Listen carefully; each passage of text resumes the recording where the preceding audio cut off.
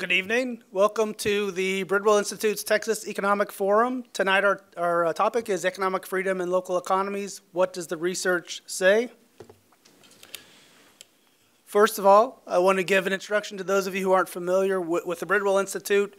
We are established in 2020 by alumnus Tucker Bridwell, and we are dedicated to discussing and researching the nature, consequences, and causes of economic freedom, what impacts it has on outcomes, and what helps us to be freer.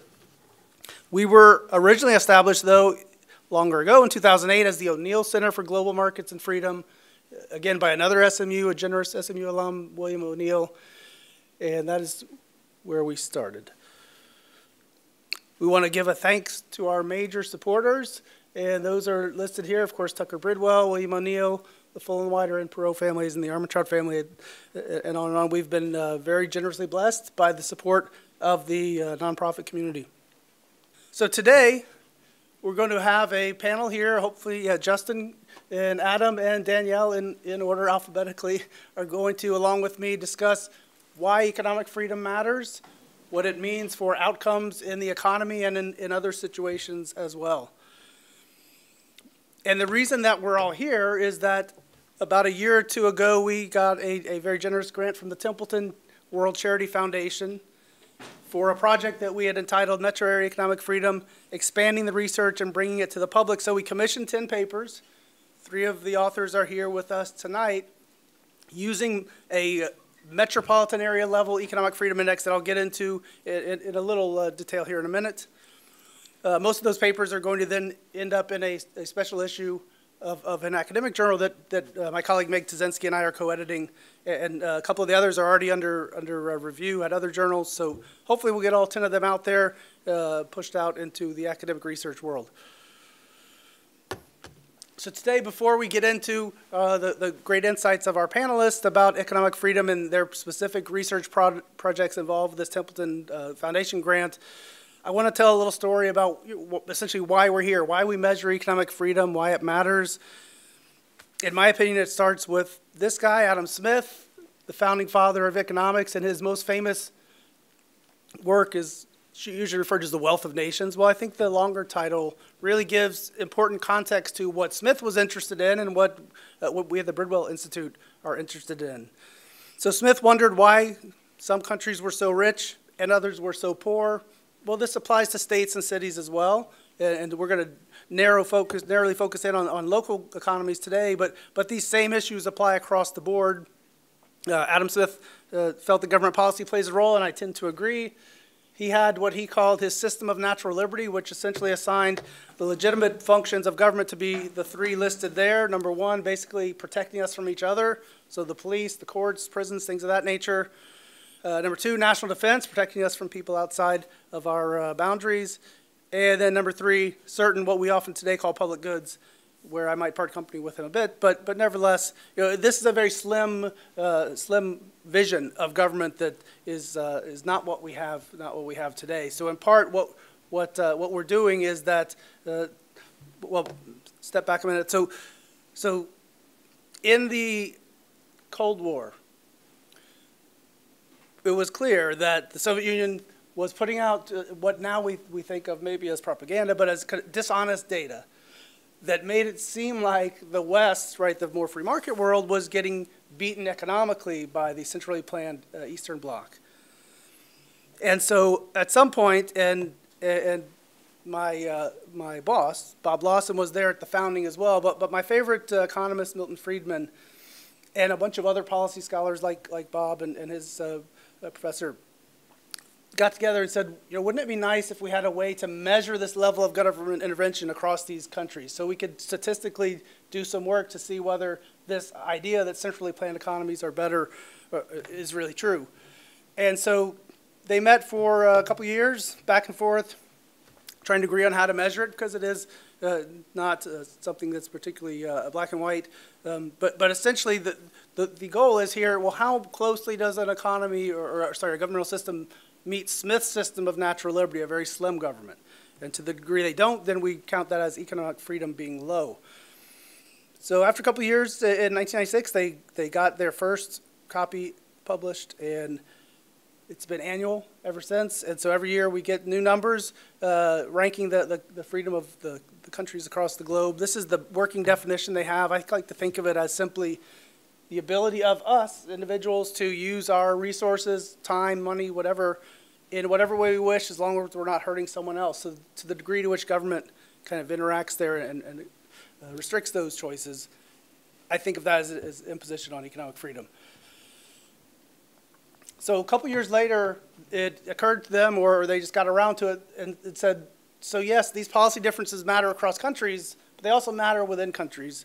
And so they came up with a state level, or in Canada they call them provinces, index of the states of North America, and then eventually we got the Mexican states involved as well. It was just Canada and the U.S. at first, but so this was first published in 2002, and I got involved about 10 years ago maybe, and the latest one, it was our 18th.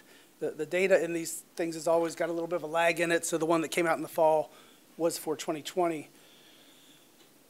So Adam Smith cared why some areas were more prosperous than others. Others care about that as well. It's an issue that's been debated by scholars since then, and there's no unanimous consensus as to what the answer is. But there have been over 800 articles. That number is probably substantially low. Using the country level index that Bob Lawson and Ryan Murphy work with here at Bridwell. And there have been a smaller number, but a couple hundred also using the state level report that I got involved with a few years ago. And so this is an issue that people care about. And before I even got involved with the state level one, I had been working a lot with local data, so I said, well, I can do this, whatever they're doing with the states, just do that same thing to drill down to this variety across areas within states, right? Sure, so California and Texas maybe are different, but areas within Texas, Dallas, and Austin are different, right? Capturing those even finer level of distinctions of differences in policy across areas. And it gives us, instead of 50 states, we have 383 MSAs to look at. So this has been through a couple iterations. The latest gets us through 2017. The data they collect is really just every 5 years. The Census Bureau goes out there and sends a survey to every single government, and down to the narrowest small special district, and it takes them a while to get those back and to sort through them and get it all worked out. So the next, we were through 2017. The next one will come out at the end of 2024. It will allow us to update it a bit, but the annual report there has kind of an article describing this as well as some of the data as well, and I'll have some of that here for you in a minute. Okay, so you might be thinking, how do we measure economic freedom? What does it look like inside, like under the hood? So area one, we take the total spending, the total budget, and divide it into three pieces. And for comparison across areas, we take whatever the dollar number is and divide it by, not by population, but by income to see what portion of the personal income for that area goes towards this particular budget item. And we just broke it into three categories. Taxes, more or less the same approach. We'll take one for the income tax, one for the sales tax, and then one for everything else, which is mostly property taxes. And in both of these cases, we're looking at not just state level spending, but local as well. So it's the total burden of state and local government wherever you happen to, whatever MSA you choose to live in. And the last area three has a couple measures of labor market freedom. We look at the minimum wage and how much of a percentage that is of per capita income for better comparison across poor and rich areas. But basically we're trying to capture to what degree that price floor is valid, or sorry, is binding. And then secondly, we look at to what degree the private sector has to compete with the public sector for employment. So we just take the government employment share, that's state and local, and divide it by the total employment there. And then to try to capture the impact of government union rules, we just capture the union density, the percentage of the employment essentially that is employed in a union. Each of those variables is scored 0 to 10, where 10 is most free, 0 is least free, and then each of those within those three areas is weighted equally, and each of those three areas is equally weighted. So we get 3 area averages, average those, and give us an overall score. Here's what it looks like map-wise. The color scheme is blue, most free, red, least free, and then in between it's kind of a stoplight, dark green, not so dark green, yellow, and then orange. And you see some similarities if I put this up next to the EFNA that ranks the states, right? It's the same color scheme. We have a few more colors on the left because there's so many areas, but a lot of the differences across those areas deal not only with local policy, but with state policy as well. Finally, these are the top 10 in the most recent version, just to give you a feel for which areas had the highest. The Texas ones are bolded, and then Dallas is in red. So three of the big four, and this is just of the largest metro areas, larger than 1 million. Three of those, the big four in Texas, make the top 10. The bottom 10 is composed of California and New York, largely. And so these are areas where taxes are much higher, marginal tax rates are much higher, and spending levels are higher as well. And then last but not least, a list of the Texas MSAs. There's a bunch of them, 25 of them. And so if you throw all of the bigger and smaller ones together, Dallas falls a little bit. Midland is up there at 4th, and Tyler at Dallas, and then San Angelo. And you'll see that San Antonio is not until the second page, where it's still fairly high up there. But also if you look at the scores, you've got the lowest in Texas is a 6.67. This is, remember, a 0 to 10 scale, and the highest is 8.61. So that's a fairly big difference between the two, about 30% or so more free in Midland than in Laredo. And last but not least, we have a couple figures taken from that annual report article I mentioned. And on each of these, you've got most free on the left, and then gradually working towards least free on the right. Each of them are scored by that most recent freedom score. The upper left shows the growth of income from this, so it's a 2017 economic freedom, it's 2017 to 19 growth in personal income, employment, population, and then this is the current unemployment rate at 2017, where you see, because that's a bad, right, higher or bad, that's you see the opposite pattern. But in all of these, and if you look especially at the population growth, you see that expected trend. But here it's like 200 times higher growth, which I know is hard to wrap your head around, but in population. So, and a lot of what you're seeing there is population migration. So this is on the right a picture of the population change just in the last year, and you see how the bluest, where those are the ones that got the most inbound migration, kind of match up. Lucky we had chosen blue over here with the blue over here, and the orange-ish, which are the most outbound migration, match up pretty well with the red over here. It's just correlation, not causation, but it's still, I think, noteworthy. What I want to do next is turn things over to my esteemed colleagues. I'll have a question for each of them individually about their research project with the Templeton grant, and then we'll open up for Q&A to you guys. So, going to go alphabetically here. Justin.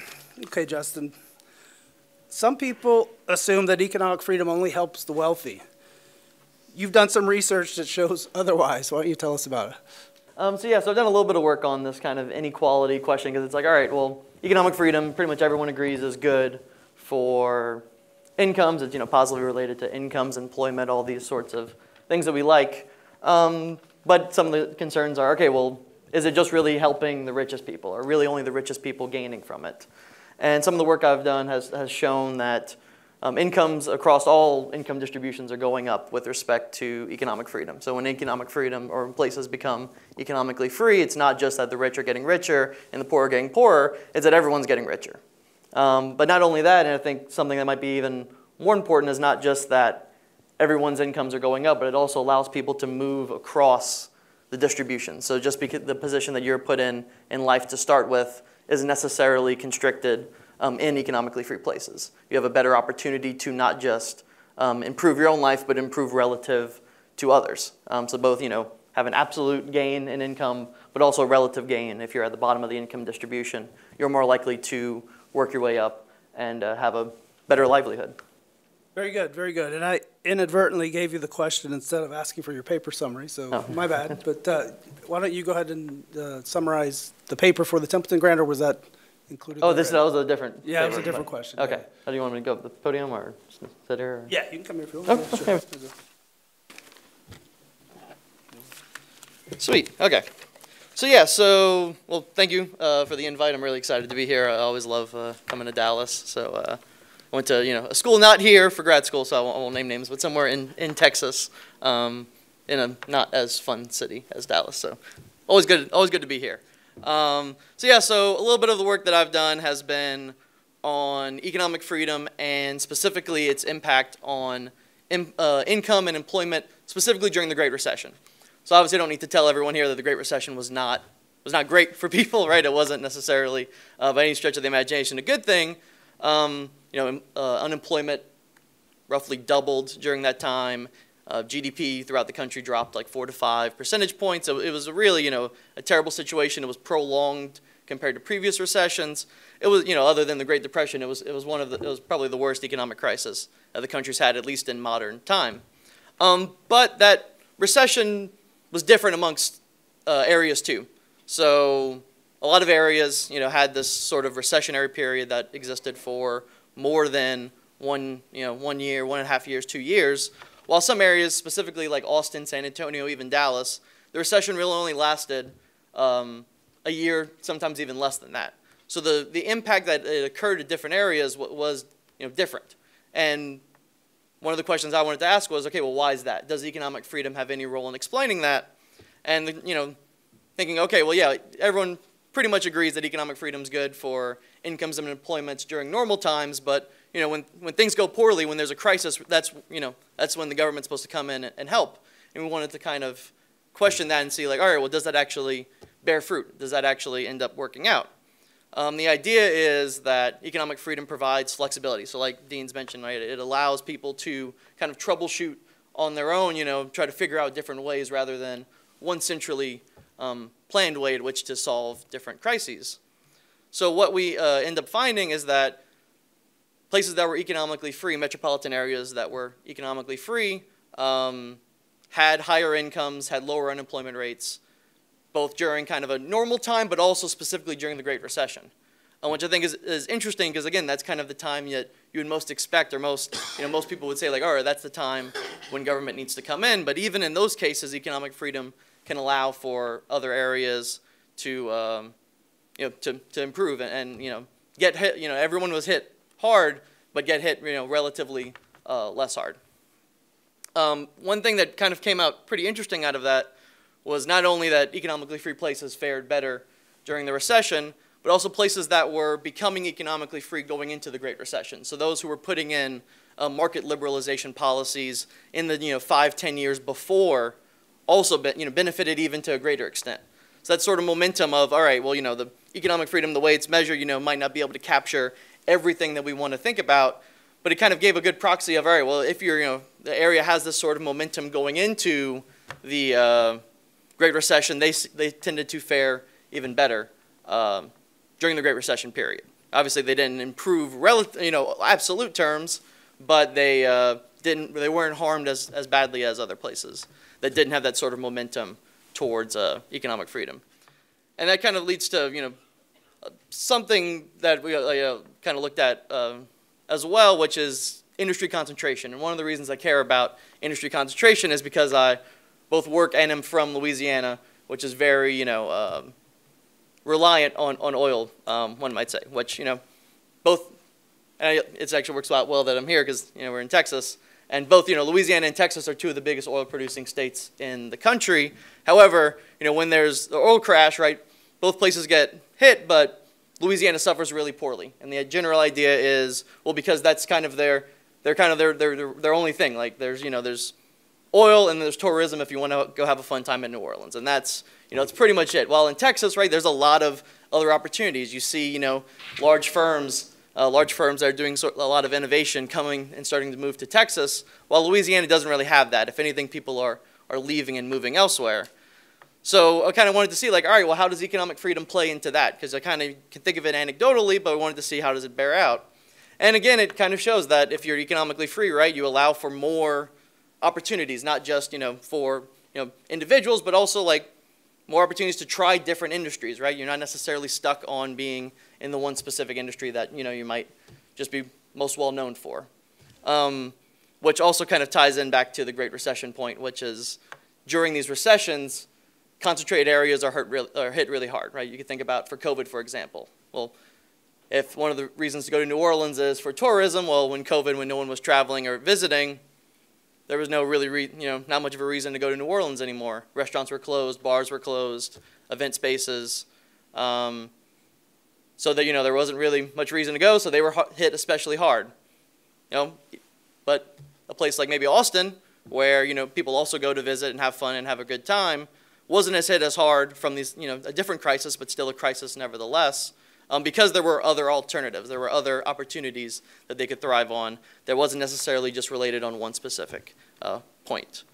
So that was a kind of summary of what I want to talk about. But yeah, happy to answer any questions later in the Q&A. Yeah, thank you.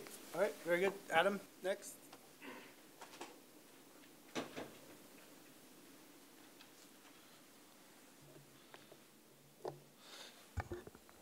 Good evening. My name's Adam Hoffer. I work for the Tax Foundation, and I'm an affiliated scholar with the Free Market Center at Concordia University in Wisconsin. For my research paper as part of this project, one question that was on my mind was how this measure of economic freedom affected housing. Housing is a really, really important sector and part of our economy, and the housing markets were in part, if not entirely, responsible for the Great Recession that we just heard about. Housing is really important. So I wanted to explore how housing interacted with economic freedom. I've done my best to put an entire academic paper on one slide. It tells a lot of the story. I'll try to explain it without too many fancy numbers, stars, or pictures. But let me go through what our thought process was and then explain to you what we found. So when it comes to housing, the typical economist doing this research project, we love to separate housing into the two main factors that we love to study in economics, demand and supply. On the demand side, the story has already been told for us with other research projects. Dr. Stansel mentioned over 800 published academic studies in economics that explore economic freedom. They tell a consistent story over and over again. Where there's more economic freedom, there is more income, there's more migration, there's more, really all of the good stuff we think about in economics. When we translate that to housing, it means more economic freedom, more demand for housing. The question that we try to tackle in this paper is, well, what does it do for supply? And what do those two effects have to tell us about the price of housing?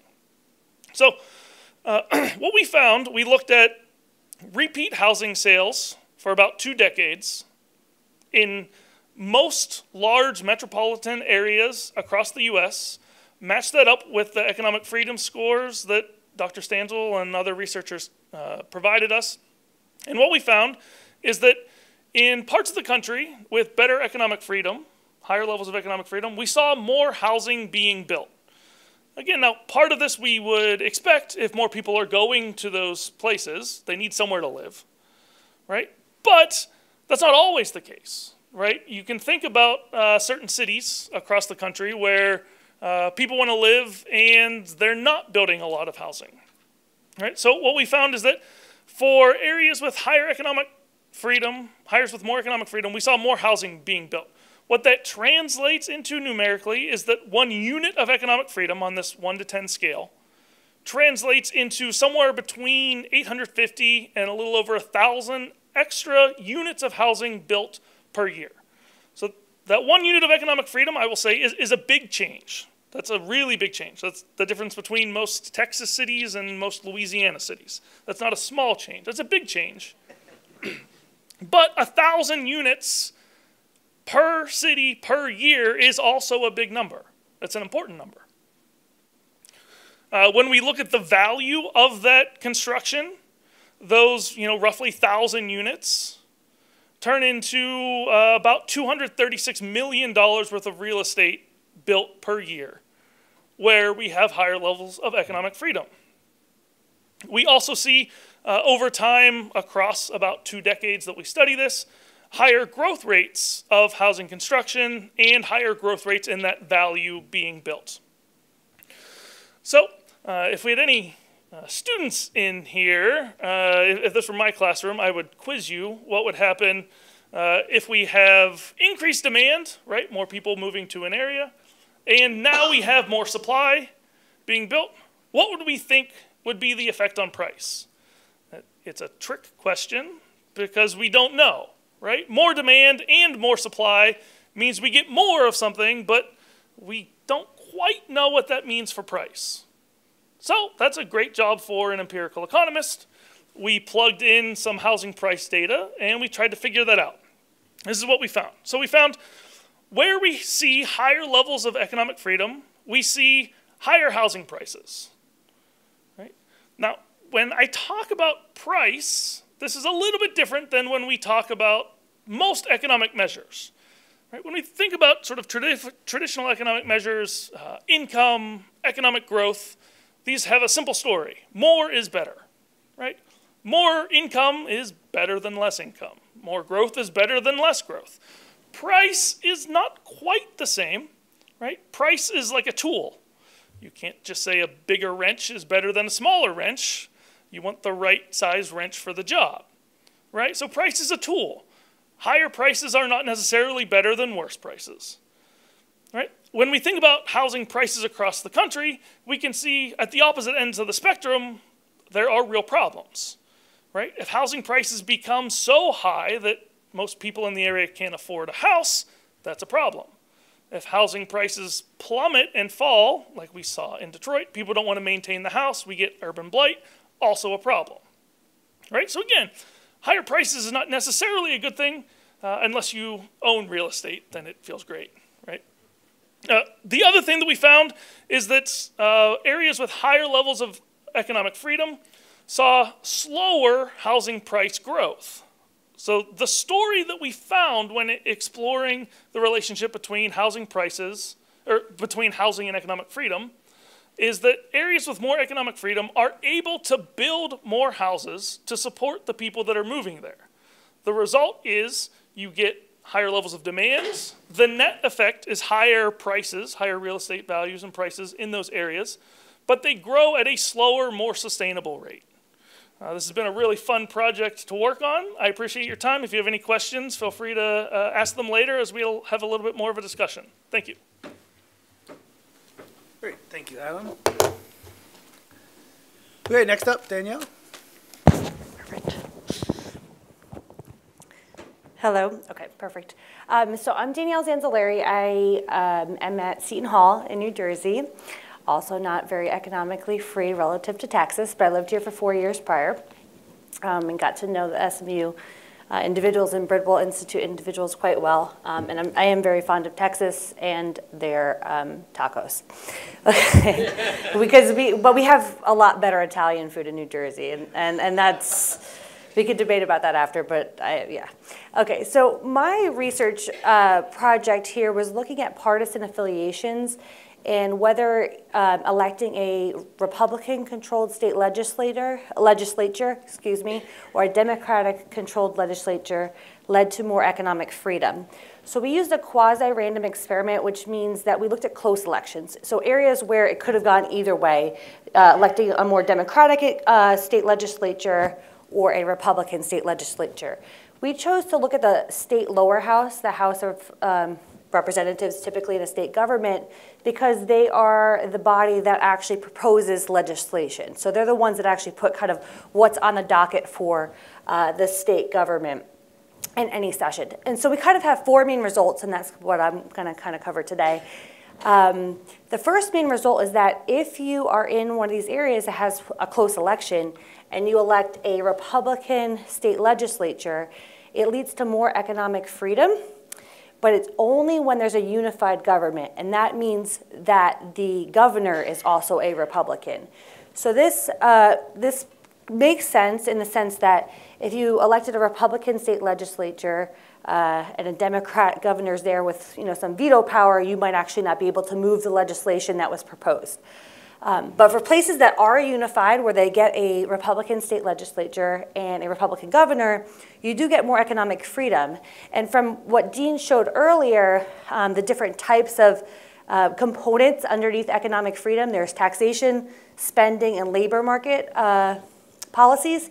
Primarily what's changed when you elect a Republican legislature and a Republican governor is through labor market policy. So what's becoming more free is through labor market policy, which is the minimum wage laws, union density, and how many government employees there are relative to the private employee population.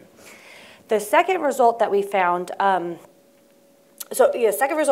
was over time, when you look at, so the second result was labor market policy, sorry. The third result is over time, when you move from the 1970s, 80s to present, as this data is from the 1972 to 2017, that there is a greater impact of electing a Republican state legislature and having a Republican governor on economic freedom. So over time, as you elect a more Republican and state legislature and governor, it can lead to more economic freedom over time. We don't really explore the reasons why, but some of the literature suggests that there's two reasons. There's increased polarization of politics lately, and so each respective political party is going to cater more to their base much stronger now than possibly in the 70s or 80s. A second one is that people are so more polarized, so they're voting straight party tickets. So you're getting more unified governments, which can lead to more policies that are more aligned with the party. The fourth major result here that we found is also looking at mayors. So we looked at mayor close elections around the country for MSAs, and we found that electing a Republican mayor actually leads to even more economic freedom impact than if you elected a Republican state legislature. So mayors can have more impact on economic freedom than possibly state legislatures. When we tried to break that down to the components, like is it coming from the taxation side? Is the taxation more favorable at the MSA level, or spending, or labor policy? We don't get any statistical power because we have a little bit of sparse data at the mayoral level, but there's some really good work from a researcher at Harvard that's coming out with a huge local election data set that should be coming out this year, and so we can explore that a little bit more with this. So kind of in conclusion with what our research shows is that if you are a decisive voter, so you're in an area where there's close elections and you can kind of choose of whom to elect, if you desire more economic freedom, you can get that with a Republican state legislature. If you prefer a less economically free area, because what the index shows, you prefer more taxation, spending, and labor policy, which I know might seem silly, but you might want those government services that come with that possibly, then you actually can have that impact as well. So that you do as a voter have impact on economic freedom. The last conclusion is, as Dean was showing you the economic freedom scores of Texas and how they varied from DFW through Laredo, I was looking at Odessa. And so the difference between Dallas and Odessa, Texas, is about 1. It's exactly 1 in our data over time. So that means that Dallas scores 1 point higher. They're 1 point higher economically free than Odessa. That's a big jump. So if you really want to be in an area with more economic freedom, it might be actually conducive to move. Whereas what we found in our data, by just electing like a Republican legislature, it only leads to 0.167 more economic freedom. So basically moving, you can increase your economic freedom 6 times more than just doing it through the power of electing someone. At the mayoral level, it's 0.32, so you can get a much bigger influence at the mayoral level, but actually moving is likely the best way to increase economic freedom. And that's kind of where our research is going to go and explore that more, whether it actually makes sense to move. We know moving is costly. It's not costless. Whether it makes sense to kind of move that from a life perspective. But that's further research. So again, thanks for having me. Thanks, Dean. Thank you, Danielle. That was great. So we got questions for, got one for Justin already. We've got a question for Adam, a question for Danielle, and then we'll open it up to Q&A to the rest of you. So Adam, as everyone in this room knows, property taxes in Texas are quite high. Now in part, that's the price of having no income tax, but we also have a pretty high sales tax. So So I got a two-part question for you. What's your opinion of, say, reducing property taxes in exchange for an increase in excise taxes on things like gasoline, tobacco, and alcohol? Are there any other sources of excise tax revenue that could alleviate some of the property tax burden if you could get people to agree to switch them? Yeah, thanks, Dean. Sure.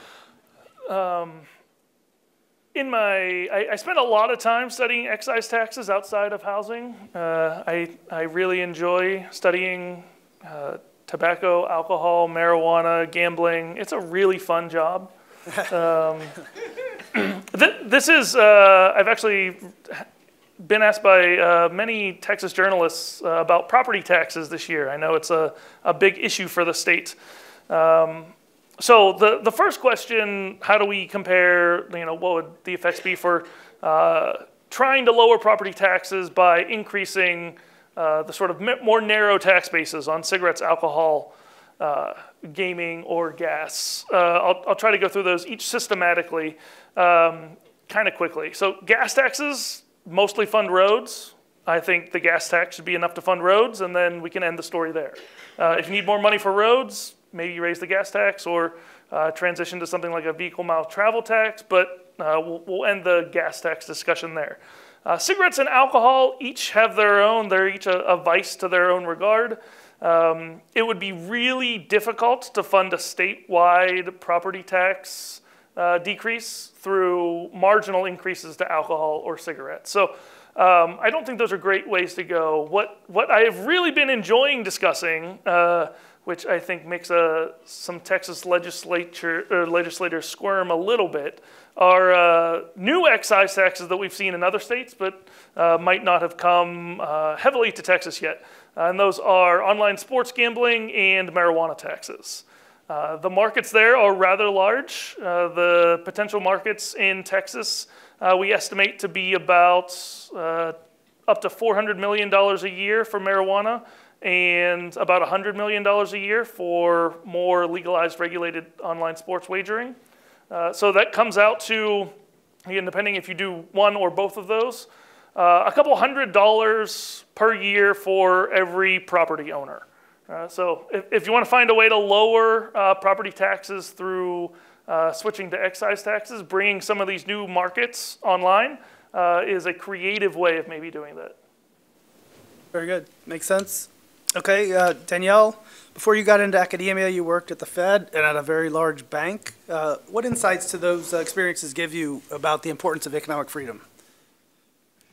Okay, so one of the reasons I was drawn to being like a financial economist and in the banking sector, I know this is a little bit more on politics and taxation, my research here, is because the roles that banks have in society as being an intermediary and really helping investment, private investment. So one of the neat things about working at a bank, at both the central bank and a very large private bank, is how much regulation actually exists and what they try to do in efforts to try to economically grow, but they're not doing that with regulation. So one of the reasons for example, when I was at the Fed, they always find new ways to try to regulate banks, and there's less discussion on how to eliminate some of those regulations. Some regulations might lead to a more efficient outcome, but a lot of them do not lead to more efficient outcomes. And then when I moved to Texas, one of the first jobs I had here was actually at Citigroup, I don't mind saying it, which I loved working there. But the burden of all that regulation was really apparent by how many people we hired to comply with regulation. And I was kind of on both sides of that, both being a Fed economist and a Citigroup economist. And it seemed more for appearances than actual real help to society, what it was doing. And a lot of the things that I was working on was kind of post the Great Recession, all the regulation that came out in the Great Recession. They're still doing stress testing. We're in 2023. This is 13 years after the Great Recession. They're still stressing assets. They're going through these billion dollar exercises every year, and they don't really fail banks, and it becomes a little bit performative. So I guess to answer your question, I think banks have a really good role. I think they should be, the central bank and banks should be focusing on trying to lessen regulation to lead to more efficiency and more economic freedom. Awesome, very good, thank you. So what we're going to do next is, I have several questions I want to ask, but I'm going to go ahead and open it up to you guys. And if none of you want to ask questions, I've got plenty. But we have a mic on each side, so just come on down and feel free to ask about the papers or any other issues that have been discussed tonight. Hi. On the income inequality portion of your discussion, I've recently been reading that book by Phil Graham and Bob Eklund, and I think it's John Early, which is, I think the title is something like, it's challenging the myth of income inequality. Are you familiar with the work? Or? I'm familiar with it, but I haven't read it. And there was a Wall Street Journal article that they had a couple of weeks ago. Anyway, what they do is they look at income inequality, which is basically done on census data. They look at income, and the typical study is you look at the bottom, you do it in quintiles. So you've got the top 20% and each in 20% increments.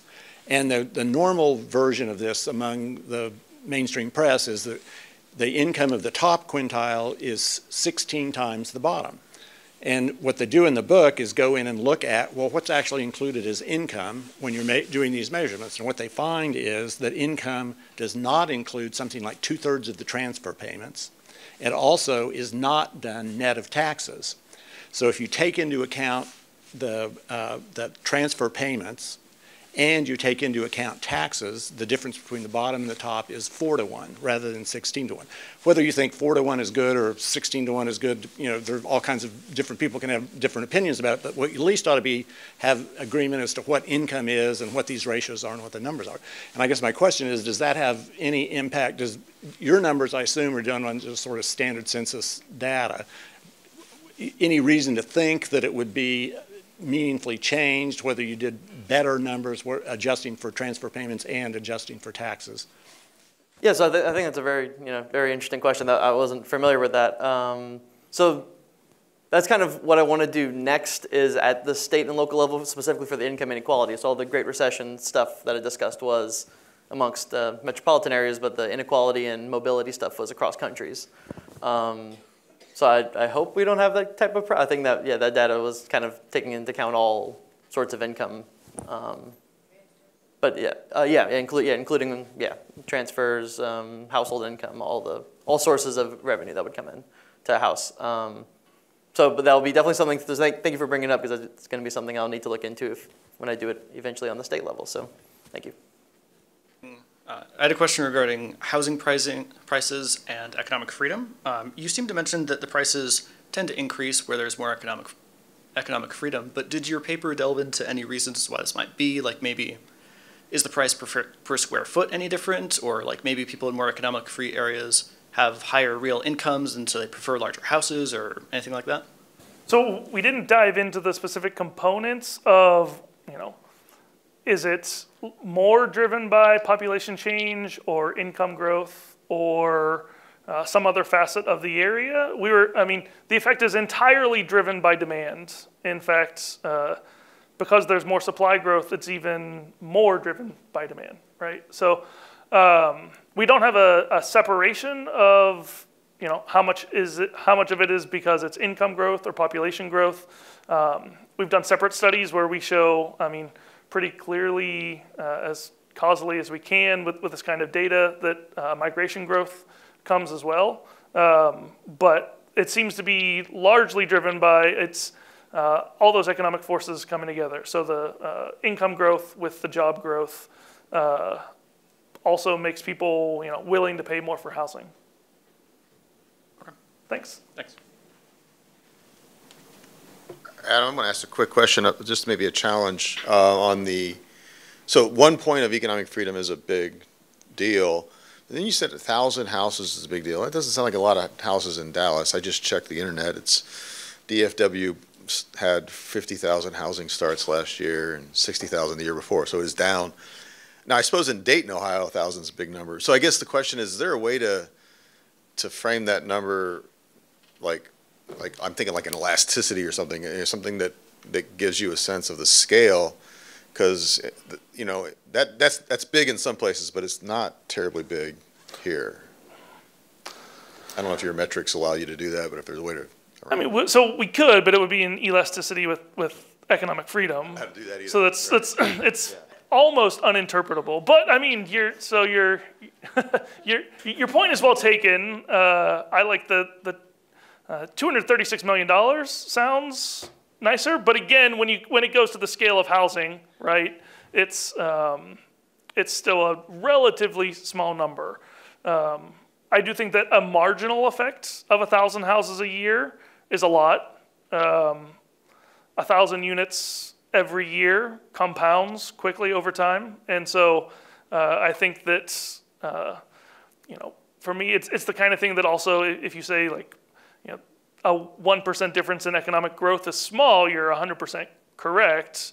A 1% change in income over time, or a 1% change in income each year is small, but you compound that over 50 years, and it looks a lot different over time. That's the best answer I have for you. Adam, you touched on this, but for all of you, what's the relationship between, of course, economic freedom and the overall cost of living, as far as, given the number one issue these days being inflation? So I guess we don't have we don't expand to the full cost of living measure, but housing's the biggest component in the bundle that we use to measure cost of living. And so, right, our results would imply that, again, housing prices are higher, so cost of living would be higher in more economically free areas, but that grows at a slower rate over time, mostly because they're able to build more housing.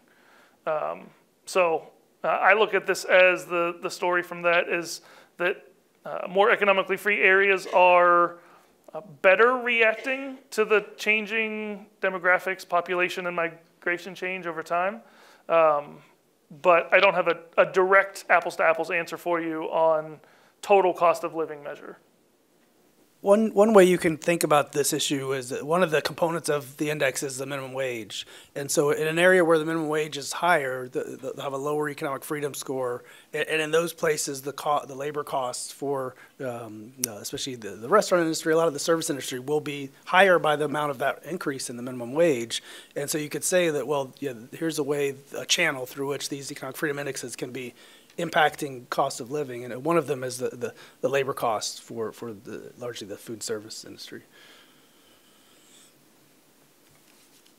Okay, so the research, I didn't dive into it in great detail, but the research using these indexes is focused on a whole variety of items, not just GDP or GDP growth.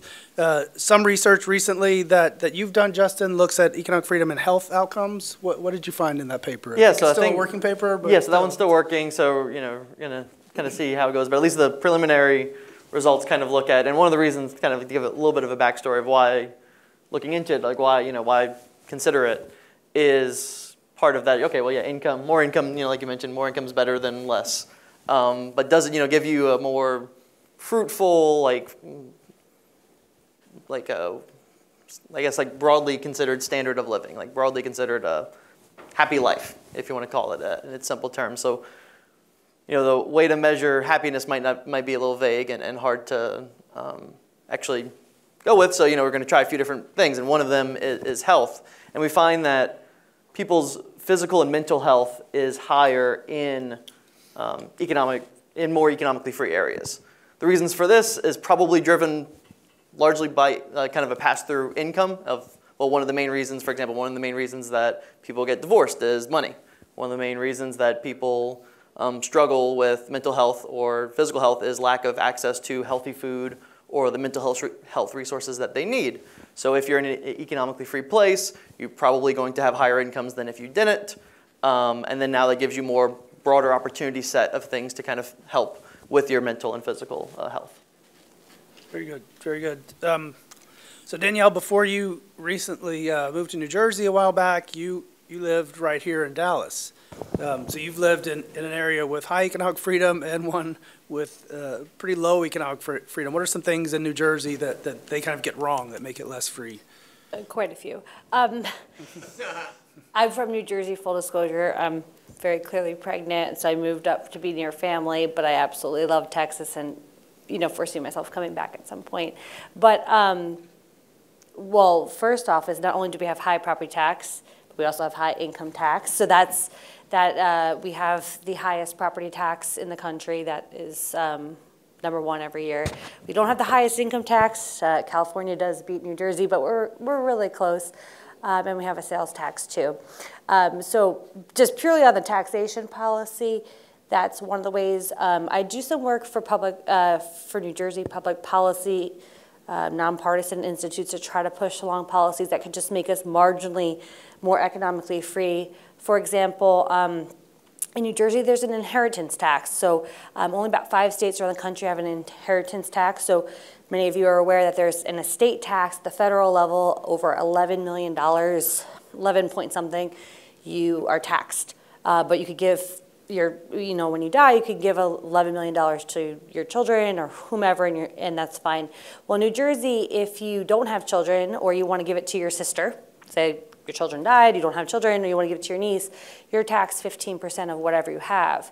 And so you're seeing that actually like retirees and people who might have started businesses and want to keep them are selling them and moving to places like Texas and Florida. And so it seems like such a simple tax. It doesn't actually raise a ton of money for New Jersey, but it's distortionary and it changes where people actually want to live. And so even something so small as a 15% tax, but it's 15% tax when lots of other states don't have it, including states surrounding New Jersey like Pennsylvania. The economic freedom of Pennsylvania, off the top of my head, is much more free than New Jersey, even though they are both worse than Texas in terms of the ranking scale.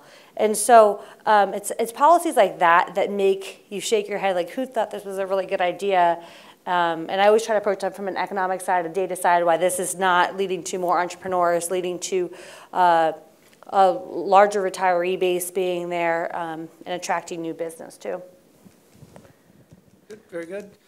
Adam, I know you've done a lot with excise taxes. I saw something from Tax Foundation just today or yesterday on a looming threat to economic freedom with new excise taxes on streaming services. Is this real? I don't think we have that here yet, but is this good? Is this real, and is it a good thing? Yeah, I will say we usually think of innovation as a wonderful thing. Governments tend to be really innovative in finding new things to tax, and then they spread like wildfire. The favorite example that I'd like to give was Los Angeles got so tired of losing to Michael Jordan and the Bulls that they created a standalone one-off tax that any worker who worked in California, even if it was only 1 day a year, and they earned over $1 million, had to pay income tax to the state of California. What followed the next year was the state of Illinois passed a law that any workers from Los Angeles who worked in Illinois had to pay income based on how long they worked in Illinois. And before long, most states in the country have this rolling law of if you work there, even if it's only a day or two a year, they have to pay state income taxes if the state has an income tax. I can't even imagine trying to do an entertainer's income tax return. That would be miserable. Digital service taxes, yes. States have recognized that all over the country we consume Netflix and all sorts of streaming services. These tend to have hubs in very tech-heavy areas, California, Austin, certain parts of the country. And they're looking for ways to get their hands on some tax revenue. So the short answer is that these proposals have crept up in many state legislatures across the country. Generally speaking, they're just not a great tax idea. It's a super narrow base, distorts incentives, but we'll see what comes through the state legislators, through the legislative sessions this year. Very good, very good. I have one question for all three of you. You're all college professors or have been recently, and I wonder why it is you think that, and we got some students in the room, but we've got some good students from our reading groups, but why do you think that these ideas that Adam Smith talked about and that we're trying to measure with these indexes, why do you think these ideas are so seemingly unpopular with today's college students? I'm the most recent, so I'll go last. I have the least experience with it. Oh, you're going to make me go first. Oh, I see how that works. Wow. I don't know if I have a great answer to this question. I think that, man, that's a tough question, Dean. Why are some ideas more popular than others in this space? I can answer for Go, you. please, Sure. because I don't have a good one teed up. My prevailing thought typically is that they don't understand economics. So they don't actually understand the real effect of said policy or said proposal on the economy. One of my favorite groups of people to teach are the principal students that come in freshmen at Seton Hall. Economics counts as a social science. So I get nurses, I get educators, I get non-business students as well as business students. And that's actually a really great opportunity, I think, to get economics out to people who otherwise might not be exposed to ideas of economic freedom, entrepreneurship, business growth, income growth. And so I find that once in the class, they say, oh, like those price gouging laws, well, that's politically popular, but it makes no efficient sense. You know, in a tornado or a hurricane, demand rises, supply falls, prices have to go up. Just a natural demand and supply model. And, you know, until they see that, they just think that businesses are being mean and greedy, and they don't actually make that connection. So I feel like more economic education, which, here's a plug for you, which is what you guys are doing at the Bridwell Institute in Texas, and the education and how you're getting it to middle school and high school students is fantastic. And it's a program I'm a part of too, so I think it's great. Absolutely. Our Teaching Free Enterprise program has been around for quite some time, and I believe maybe all of you are involved in that in some way, or at least a couple of you. And we go out and we give these seminars, mostly in the summer when teachers are off, about how to teach free enterprise economics, because in Texas, students are required to have a semester, I believe it is, of free enterprise economics just to graduate high school. And we're providing a service of helping them teach that stuff better. Hopefully, that's the goal at least. But anyhow, that was an aside, I suppose. Anyone else on why? Yeah, well, I will keep going on the education front. I do think that as a lifelong educator, especially when I entered the field of being a professor, and I still, most of what I do is teaching people. Now it's state legislators instead of college students. But I think that it is some of these ideas, even though for us they seem really simple, right? Let people trade. I mean, I think that's a lot of Adam Smith's takeaways, even though the Wealth of Nations is not a particularly easy book to read. The messaging in there is pretty simple. Let people trade, let them be free to transact, and they will trade with one another. It's what helps create wealth in society. It's what makes people better off. A lot of those ideas are really simple, but it's also very easy to craft short-term messaging on the other side of that equation. I'll play an old card here, and I'll blame it partly on TikTok and Twitter, right? Like if you have to summarize an entire argument in 240 characters, then you can't do a great job of really explaining an argument or what's going on. But what you can do is you can point out a quick negative outcome, right? Like, oh, there was this natural disaster, and now I had to pay. Go to say something crazy, like $100 for a bag of ice. Like, this is crazy, this is wrong, we should fix it, you shouldn't be allowed to charge more. Well, like, what are you not seeing in that equation? How about, thank you for there being a bag of ice here, and the person in front of me didn't come and take it and sell out.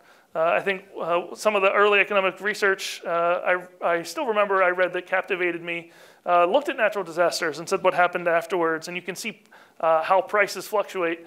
And the question was, you know, who wants to buy a bag of ice? Like, who really wants to buy a bag of ice, right?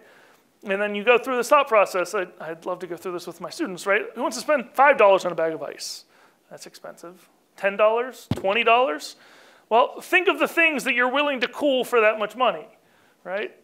We know that one of the first things to sell out at grocery stores or at stores around the country when there's a natural disaster is beer.